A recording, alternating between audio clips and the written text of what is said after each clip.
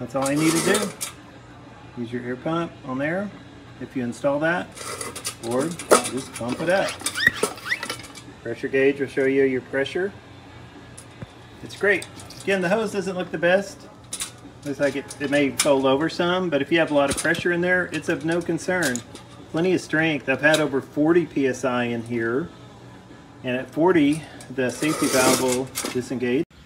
So this is the first time this season that I'm using it. It worked good for me last season. It's not very old, but when I went to go pressurize it, this is what happened. The handle cracked out.